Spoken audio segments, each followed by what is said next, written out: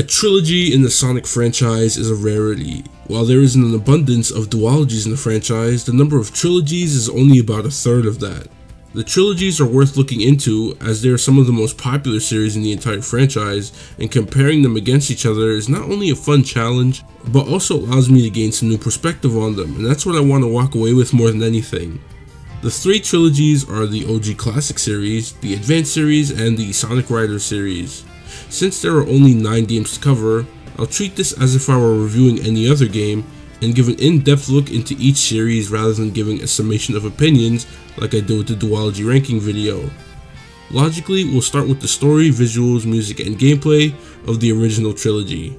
The original Sonic trilogy has a great story, one that is better than the sum of its parts. In Sonic 1, Sonic aims to stop Dr. Eggman, who has captured his friends and uses their energy to power his robots to help him find the Chaos Emeralds hidden away on South Island. Sonic collects the emeralds and defeats the Doctor. In Sonic 2, Sonic heads to West Side Island. There he meets a two-tailed fox boy named Miles Prower, or Tails because of his two tails. Tails is inspired by Sonic's effortless confidence and begins following him, hoping to gain some courage of his own and help the Blue Hedgehog stop Dr. Eggman, who was searching for the emeralds to power his Death Egg. Sonic destroys the Death Egg, causing it to land on Angel Island. There, Eggman encounters Knuckles, the last remaining Echidna and sole protector of the Master Emerald. Eggman convinces Knuckles that Sonic and Tails are after the Sacred Gem, and the two form a team to stop them.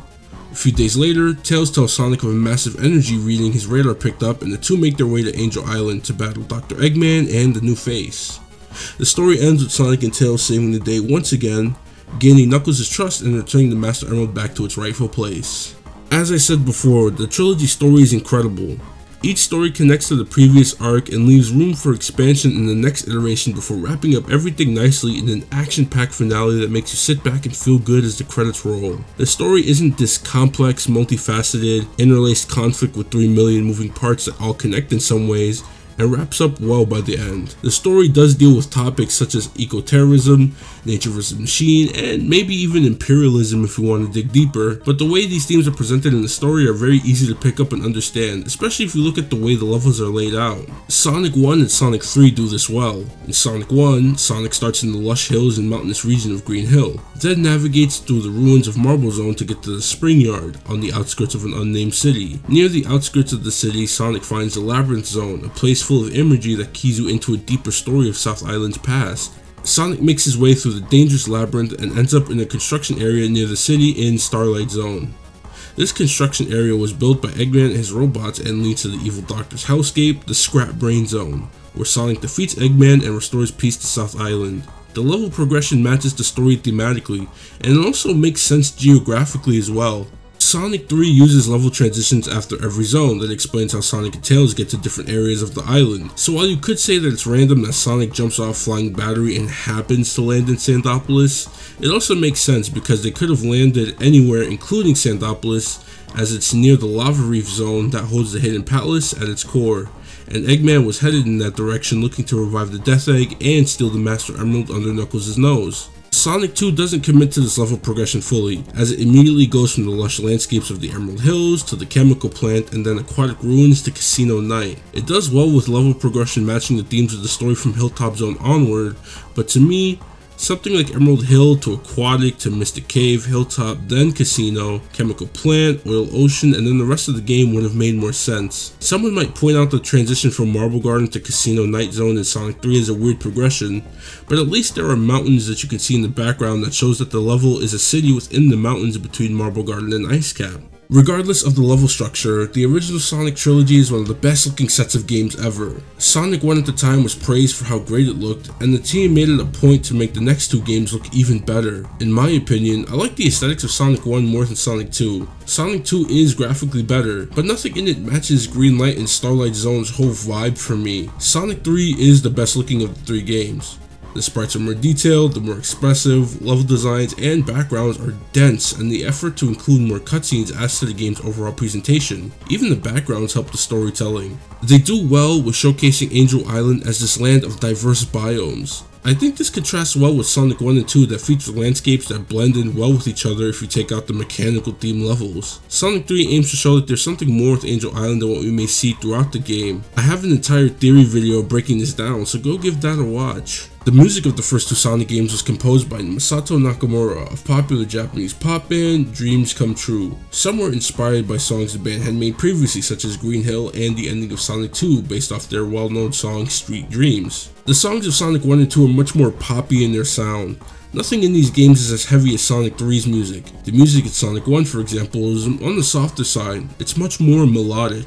Sonic 2's music uses more bass, which is Nakamura's instrument of choice. Sonic 3's style is just completely different. It's always been a bit of a mystery as to who exactly developed what tracks for Sonic 3 and Knuckles, but we do know that people like Jun Senoue and Brad Buxer worked on this soundtrack. Senoue's preference for heavy rock music can be heard in music like the Death Egg Zone's music, some of the Act 2 music of zones like Angel Island, Sandopolis, and Doomsday Zone. Brad Buxer likely composed songs like Launch Base, and more obviously Ice Cap, which takes direct inspiration from an unreleased song from a band Brad was once a part of. The music from Sonic 3's ending apparently is what inspired Michael Jackson's song Stranger in Moscow, as Brad Buxer was part of Michael Jackson's team of composers who worked on Sonic 3 at the time. The music in Sonic 3 mostly does away with the pop sound and dives more into hip hop and rock. This leads to a generally heavier sound, and I think it's great. When getting the footage for this game, I got lost in the music as I played.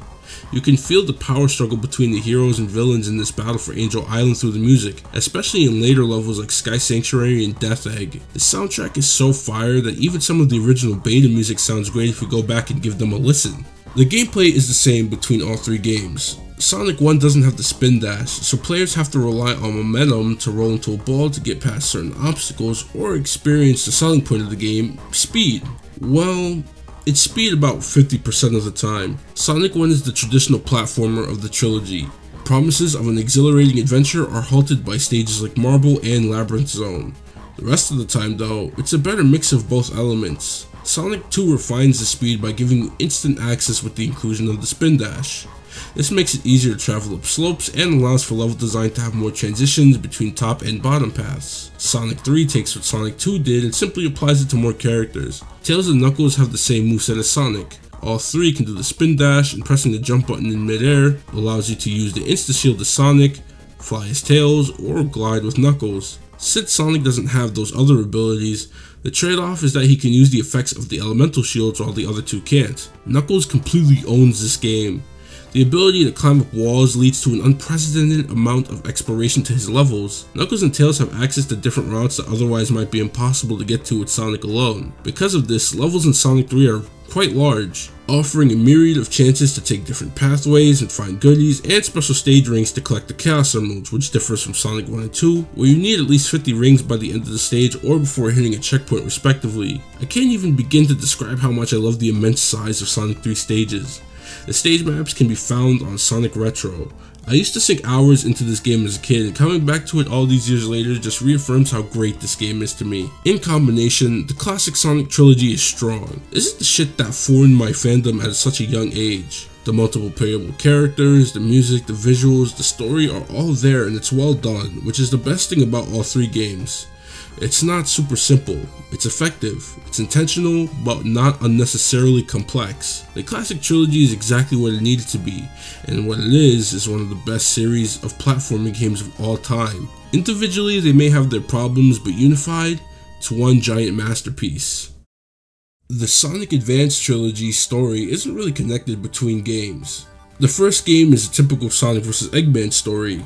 Advance 2 is more of the same, but this time involves the debuting mother and daughter duo of Vanilla and Cream the Rabbit respectively. Eggman kidnaps Vanilla for reasons that aren't explained, but Sonic saves her, giving us some of the most iconic scenes, such as his supersonic transformation sequence and the scene where he saves Vanilla. Sonic Advance 3 story is a little more involved. Eggman uses the emeralds to split the world into different zones, and it's up to Sonic and his friends to restore it. Eggman creates his own version of Emerald from Sonic Battle, naming it G-Merle. At the end of the game, Cream asks Tails to restore the super fighting robot, and it now serves as the protector of Cream's family. I don't really have an opinion on the story of these games, they're just there. The visuals are a definite upgrade from the classic trilogy. Despite this, I think the Genesis games look better. The backgrounds in the Advanced games feel basic in comparison to the original series. Advance 3 does a better job with this than the first two Advance games. The sprite work across all three games is great. I understand why so many fans made so many OCs and videos using these sprites. They're expressive, and each character has unique animations that perfectly capture who they are. From this standpoint, I love the Advanced trilogy.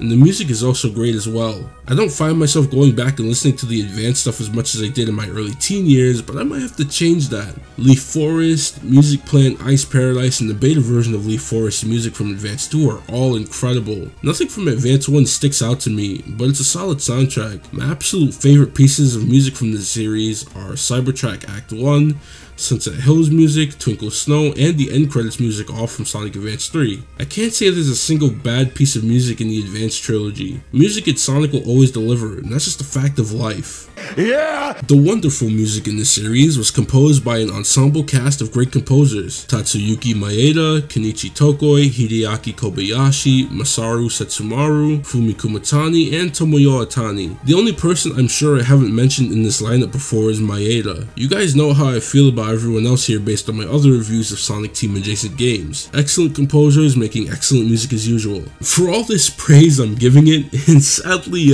time to talk about this unfortunate gameplay. Look, I don't think it's all bad. First off, all three games play relatively the same with some differences that clearly define each installment. Advance 1 is closer to the classic games in that it's slower and has its moments of thrilling speed. The characters all have similar movesets to their adventure counterparts, which I think is cool. Sadly, Sonic doesn't have a reliable homing attack, and Tails can't do his cool breakdancing Tails attack. Aside from that, as I said, Advance 1 being a slower game still encourages speed but also doesn't. It's rewarding to find your way to the top path to find goodies and the spring that leads to the special stages. There are many times where I'm zooming across a stage and there's a spring that launches me backwards and fucks my entire flow. Spikes and enemies jump me from almost out of nowhere multiple times in this game. The screen crunch from the Game Boy Advance leads to the same problems I have with the Game Gear Sonic games. Constant leaps of faith, only to suffer the consequences of putting my trust in the people who designed these levels. Advance 2 thankfully has less of this,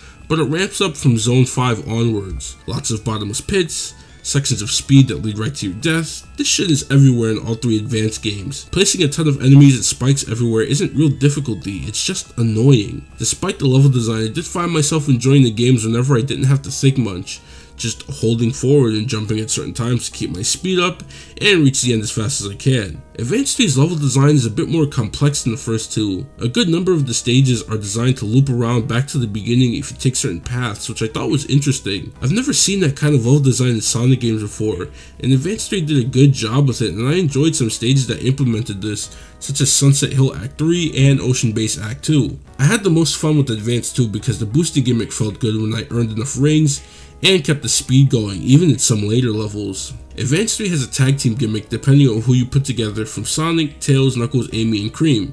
Each combo provides characters with different abilities, which isn't always a good thing. For example, Knuckles and Tails teaming up causes Tails to lose his flying ability for the playing sim. I'm not a fan of that. The ability should have just been relegated to only being used when charging them up with the R button. Remember when I briefly mentioned special stages? Advance 1 handles it the best, hands down, no question. All you have to do is find the unique spring in each level to access the special stage. This goes back to how the game rewards the player for exploring the levels. Advance 2 and 3, however, has some of the worst handling special stages I've ever had the displeasure of experiencing in any Sonic game. Advance 2 actively encourages the player to blast through stages. You'll find that at some point you've collected these special looking yellow rings. These are what you need to access the special stage. There are 7 in each act of every zone. If you get them all with Sonic, you get to access the true final ending and an extra boss. Fairly standard stuff, right?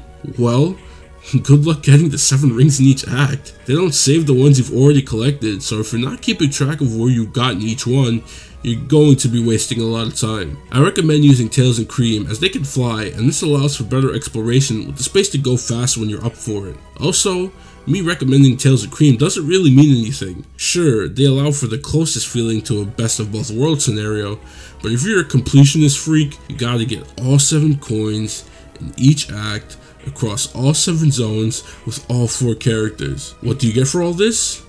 Amy Rose, who was readily available from the start in Sonic Advance 1. Getting all 7 with every character unlocks a mini Chow Garden and bosses in Time Attack if you give a shit. Advance 3 does the same thing, but this time instead of 7 rings, it's 10 Chow. The good thing they did here at least was save the ones you already found, as it's 10 Chow per zone, not per act. Already, that's much better, and for Advance 3's flaws, you can make the effort to look for all of them, as the game does feature more platforming than Advance 2, but still has Advance 2's boosting gimmick, which makes levels awkward to play through. You also need a key to access the special stage, which is located somewhere in every hub world. The special stages aren't that good in the Advance trilogy, I'm gonna be honest. Advance 2 special stages aren't that bad. They're the ones I preferred the most of all 3, but 1 and 3's special stages, they just suck. It's not that they're hard or anything, they just don't feel good to play in my opinion. I wish I could speak more positively about the gameplay for the Advance trilogy, because otherwise these games do literally everything else well. These games are full of charm and inspired the Sonic fandom very heavily in the 2000s, and even now. People to this day are begging Sega to re-release these games on new hardware. I'm surprised to see that there aren't many Sonic Advance inspired fan games out there though. Project like Sonic Advance Revamp should get more support. Sonic Advance inspired games in general should get more support, but that's a different topic for a different day. The Sonic Advance games are truly a unique set of games, for better and certainly for worse. This is why rating games is a challenge I don't envy any game reviewer taking on. The trilogy does so much right, but it also does so much wrong.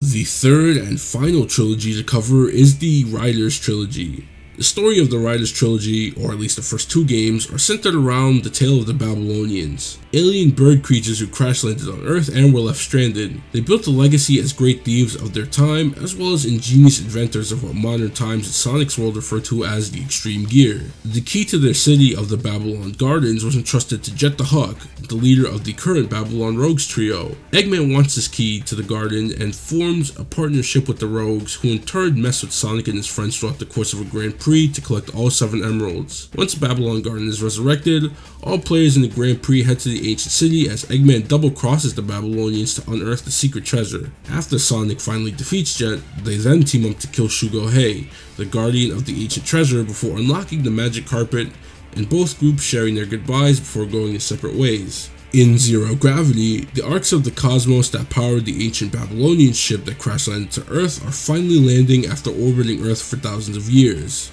The returning players all manage to gain their own arcs used to defy the laws of gravity and race to stop Eggman from using the arcs of the cosmos to control all the world's robots. One of the robots has gone haywire, taking all the arcs to the Babylon Gardens, destroying the city, but revealing the ship the ancients arrived on Earth with. Sonic and the gang defeat the powered up robot, restoring the ship, but the Babylon Rogues choose to stay on Earth, where they get to continue their thieving ways, and Jet can race Sonic to his heart's content. Sonic Freeriders showcases a bunch of the characters in a new Grand Prix tournament set up by King Doc. King Doc is revealed to be Eggman, who is collecting data on the races to create the fast Extreme Gear.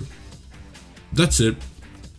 Oh, and Metal Sonic takes the information for himself, and it's revealed that he is the Blue Egg robot teaming with Shadow and Rouge, but Sonic beats him, and yeah, that's it. The story for Freeriders isn't really there. Enjoyment is more so found in all 12 characters interacting with each other. Team Rose is the funniest of all 4 teams easily. Amy's hyperactive nature leads to some funny moments between her and Vector. I wish we got more out of Shadow and Jet's very minimal interactions in this game. 2 of Sonic's biggest rivals barely sharing the screen was a missed opportunity. The story is more of a character showcase, a glimpse into the daily life of Sonic and his many allies, and I appreciate that. It's very low stakes, and I had fun watching the story play out, even if the reason for Eggman's schemes was a little disappointing. Back to the story of the first 2 games, I think they're fantastic, packed with lore that ties in well with the existing world. The pacing of the stories is great. In contrast to Freeriders, the first 2 games are full of high stakes battle racing, and it's fucking sick. Jet comes off as a much more motivated leader in these games, and that's not to say that he isn't in Freeriders, but Jet in the first 2 games is a much more intense character. His relationship with Sonic, growing from the shit-talking cocky young man that gets on Sonic's nerves, to one where the 2 have a mutual respect, is really good. The final cutscene from Zero Gravity just perfectly captured what they are to each other now. Jet and Sonic are masters of the wind. two creatures that live for the sweet sensation of racing around at high speeds. Jet may have other motives like collecting all the world's treasure, but when it comes to racing, being the fastest creature alive, he does it for the love of the game, and Sonic can see that, which is why he readily accepts the challenge Jet throws at him anytime he can. There are other things about the story I love. They expand on Knuckles' treasure hunting prowess by showcasing his ability to read ancient Babylonian texts. It makes Knuckles' story in Sonic Frontiers make even less sense, as in that game, he expresses wanting to go on more adventures away from the Master Emerald, but for the past 20 years, people have jokingly noted that he's done anything but protect the magical space rock. I hope they pivot or at least recontextualize that subplot for Knuckles going forward. I also love Eggman being a little shit in all three games. He's so gung-ho about all his plans, and even when he technically wins, he still loses. He's hilarious without being the butt of every joke in the first two games. The first two games do well with establishing the Babylon Rogues' character in Sonic's world. I know that asking for a fourth Riders game sounds kinda crazy, but I'd be down for something akin to Freerider's story, but told more seriously with a better overarching plot. It's a bit of a shame that Freerider's story makes no attempt to build on what came before it, but I also appreciate that it goes for something different because it's good. The visual style and art direction of the first two games are some of the most distinct styles ever across the Sonic franchise. Futuristic cities and mechanical settings blend well and serve as a nice bit of environmental storytelling relating to the Babylonians being genius inventors. I go back and forth about if I like the way Zero Gravity looks. Sometimes I think this game looks incredible, and other times I think it looks like shit. The extreme gear don't look as good as they do in Riders 1, and in general, the game has this washed out, sort of muddy look to it. It's not as vibrant as Riders 1 or even Freeriders. I don't think I'll ever have a consistent opinion on how this game looks. Even as I'm writing this now, I can't decide if I think Zero Gravity looks good or not. I have a weird love for this era of Sonic's model. From 06 to Riders to Zero Gravity, Long Sonic is a style choice that I've always wanted to see come back in some form. Everything about this model is ridiculously large, from his clothes to his hands, and that goes for pretty much every other character. The Freeriders models are closer to what the characters have looked like since 2008, and I know for many that's a problem, as Sonic has always been the series that changed up its art style and direction, but honestly, I like that the characters don't have super noticeable changes in their models that don't correlate with previous games. Sonic's model in SA1 versus SA2 is a crazy change. It's not bad, it's just an example of what I personally think is unnecessary change. I don't care about Sonic's model changing much between games. I just want them to have tons of detail and be expressive. The devs for the Riders trilogy did a great job making the model so expressive both in animation and in static poses. Freeriders has some excellent static model sprites during cutscenes. I was honestly blown away by how expressive a modern Sonic model was. It's crazy how it's been over a decade later and this is still an issue for the mainline games. Hopefully the bigger budget that Sonic team got from Frontiers' overall success will lend itself to better use of Sonic's model and even some improvements to it. The music across all three games, to the surprise of no one, is really good. The main themes from every game are all great pieces of music, my favorite being the original version of Catch Me If You Can by Rumblebee. The composers are the same from the Advanced trilogy, but this time with Tomonori Sawada. With composers like Fumi and Hideaki at the helm, the soundtrack in both games is full of great techno music. The battle music from the first Riders game is probably my favorite track across all three games. In Zero Gravity, the music changes every time the gravity ability is used. Freeriders' music doesn't stand out as much. Sawada is joined by Koji Sakurai as the duo of composers this time around. Metropolis Speedway is the standout track from Freeriders aside from the main theme. The rest are good, but not great. In terms of gameplay, each game does something different, but I can't say that I appreciate all the gimmicks. Riders 1 lets the player manually do tricks in midair, and you can launch yourself further or higher by pointing a control stick forward or backward in time with your initial jump. Zero Gravity lets you do a different trick if you simply move the control stick in a direction when you launch off a ramp. You could pull off a perfect trick if you time your jump correctly, but also while not pointing the control stick in the same direction you did on a previous trick ramp before the current one, as the game keeps track of this for whatever reason. In Freeriders, if you jump and spin in midair, your character will do a cool trick. Don't know how the fuck to get that to work on the controller settings, but I'm not sure why after Riders 1 they thought it would be a good idea to automate one of the coolest game mechanics from the first game. The tricky mechanic in Zero Gravity is interesting, but it's not as fun. It does feel rewarding to get it perfect, but it doesn't feel the same as pulling off a chain of tricks manually and getting that sweet X rank. Zero Gravity is also the only game that doesn't have a boost mechanic. Well, it kinda does, but what I mean is that in Riders 1 and Freeriders, you can give yourself a boost at any time you want if you have air in your air tank. Zero Gravity's boost mechanic comes in the form of the gravity boost.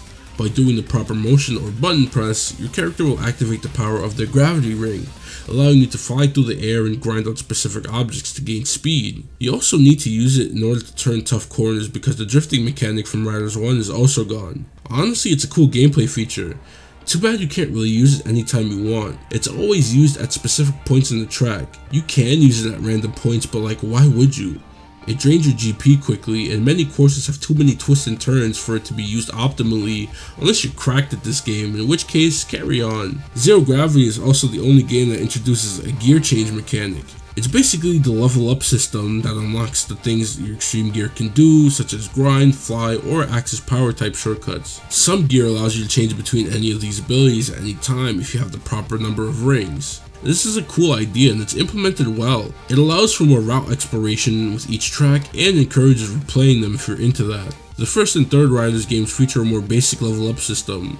Another feature of Riders 1 that was taken out was the boosting, also giving characters their own attack abilities. Being near someone as you're boosting causes you to attack them. The brutality of the attack grows with every level up to 3. Free Riders doesn't have this, but as a power character you can punch things, which I'm sure also means you could punch or shove other players, but I never attempted this. If you've noticed that I haven't mentioned Freeriders much, well, there isn't much to this game. It basically features stripped down versions of gameplay mechanics and gimmicks from the first 2 games, while also making use of the motion controls of the Xbox Kinect. The only other gameplay mechanic worth mentioning is the gear augment system, which is a reworked version of the gear abilities in Zero Gravity, but you can only apply 2 to your gear before a race. And that's pretty much it for Freeriders. As a game, I think it's fun, but it's not as enjoyable as the other 2 were to play through. The Riders series is a fun trilogy. Like the other 2 trilogies, it's a fan favorite with the whole comp league and fan game made in celebration of the series. I'd like to see either remasters of these games or an entirely new 4th game be made one day, hopefully sooner rather than later. I can actually say that for a lot of Sonic games, even some that I've talked about so far. A lot of Sonic games deserve more recognition from Sega and Sonic Team. Some of them unfortunately get lumped in with this dark era of Sonic, and I think that's unfair. Going back and looking at these games over these 2 ranking videos made me realize that even in Sonic's worst times, we were still getting quality shit. People just didn't care to pay attention to the good stuff. But I'm sure many other Sonic tubers have talked about that extensively. On to the rankings. I'll do 2 sets of rankings here. One where I rank each trilogy as a whole, and the other I'll rank the games individually. The classic Sonic trilogy gets the S rank. The Advanced series is tougher to rank because there's a lot I like, but the games aren't great overall. I'll give them a B rank. I like them just enough to still get some enjoyment from each game. I like the Advanced 3's level design the most. The Riders series gets the A rank. I know I flip-flop on some aspects of Zero Gravity, but it's a good game. Freeriders doesn't offer much, but it's a solid game that I'm glad I finally got to experience. Now, as for what I think of all these games individually, let's see. Sonic 1, A rank. Sonic 2, A rank. 3 and Knuckles, S rank. Advance 1, C rank. Advance 2, B rank. Advance 3, B rank. Sonic Riders 1, giving it the A rank. Sonic Riders Zero Gravity A rank, and Sonic Freeriders B rank. There you have it. Let me know what you think about any of these games and my rankings in the comments below. As I did with my duology video, I'll be leaving a link to a trilogy tier list ranking that you can edit yourself. While you're still here, check out that Sonic duology video. Shout out to you for watching. I'm out. See ya.